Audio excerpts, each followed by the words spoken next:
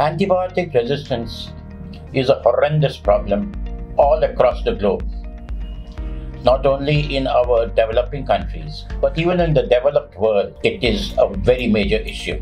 What are the consequences of this antibiotic resistance? One, the cost to life, the cost to human life. We have so many deaths occurring because of antibiotic resistance. So you can imagine the cost, not only to the individual person, but to the society at large, not only in terms of finances, but also in the term morbidity and mortality. It is of immense consequence. Unfortunately for us, the pipeline for newer antibiotics is very narrow.